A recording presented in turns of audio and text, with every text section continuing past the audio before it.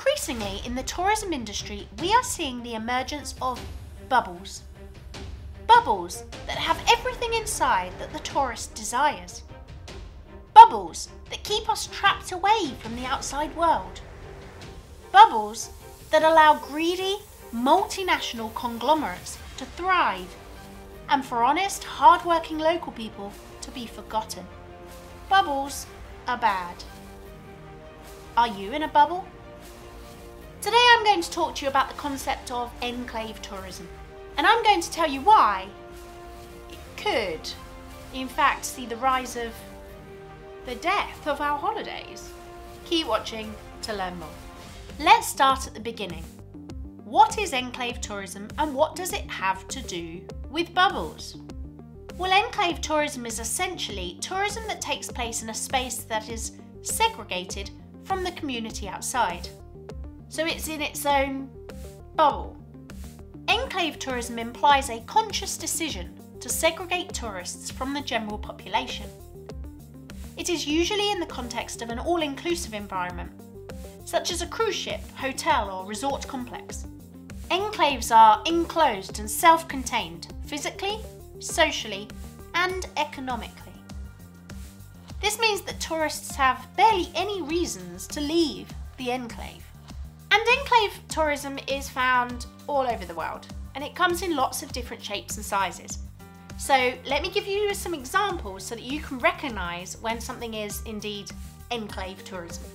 Destinations such as Sharm el-Sheikh in Egypt or the Costa Blanca in Spain and southern Turkey are popular for enclave tourism, with their large number of all-inclusive resorts.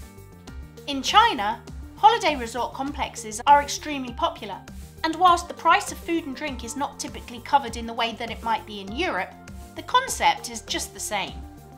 Tourists visit the resort, which has everything that the tourist needs inside, meaning that there is little or no reason for anybody to step outside.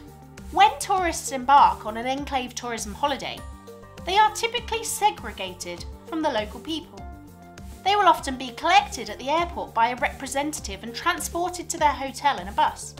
Here they will have access to a range of facilities such as swimming pools, spas, beaches and gyms, as well as food and drink establishments and entertainment, such as kids clubs, sporting events or entertainment, evening entertainment, etc. Sometimes the price is inclusive too, meaning that tourists can indulge to their heart's content. For the tourist, there's no need to leave the confines of their enclave, as everything is provided for them inside. Sounds good, huh? Likewise, the cruise industry is one of the biggest culprits of enclave tourism. Cruise tourists have everything provided for them on board their ship. Whilst they will disembark to make use of features offered to them at various destinations, such as beaches or tourist attractions, they will spend minimal money and have minimum interaction with any members of the local community. Okay, I hear you. You're thinking, this sounds great. I sit back, relax, put my feet up.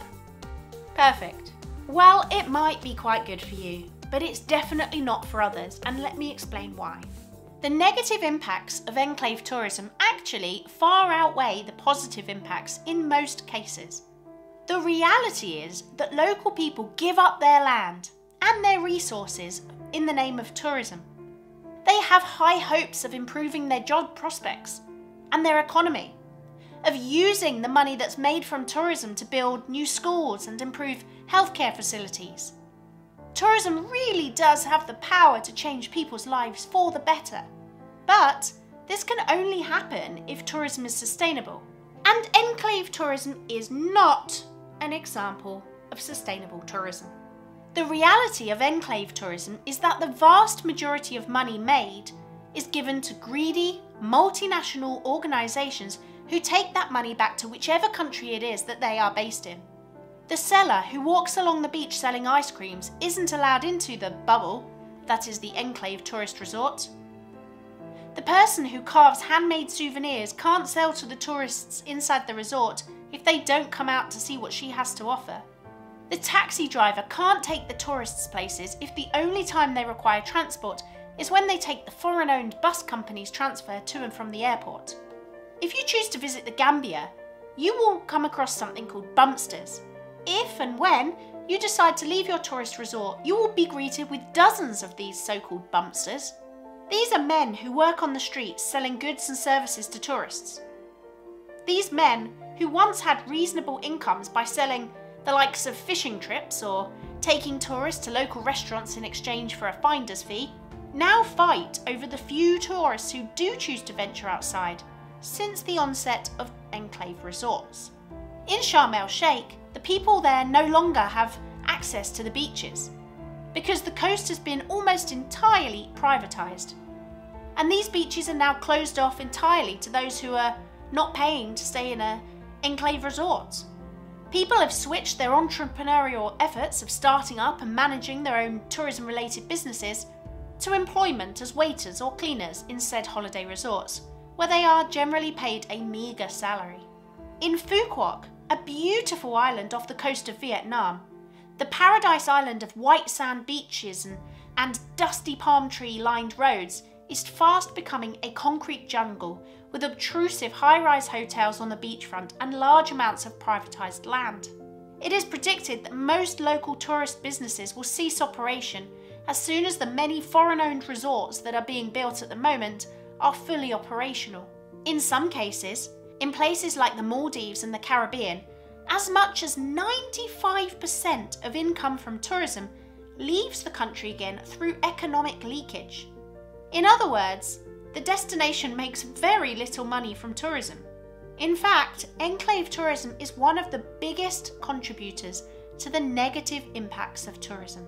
The reality is that whilst it's great to relax in your resort without a care in the world, the impacts of this for the wider community are pretty big. Enclave tourism helps feed greedy organisations from the West. Enclave tourism is helping to widen the gap between the rich and the poor. Enclave tourism is causing resentment towards tourists from local populations. Can you really sit around the pool eating an ice cream that you bought from your resort complex, knowing that if you bought that exact same ice cream just outside, you would be helping to improve the lives of others? I know I couldn't. Do you not feel at all guilty if you are using the land, water, and other resources of the local destination, but you're giving them nothing back in return? Or perhaps you didn't even realise this, but you know now. The problem is that many people do not realise the extent of the problems that are caused from Enclave tourism. From tourists staying in their bubble and not leaving.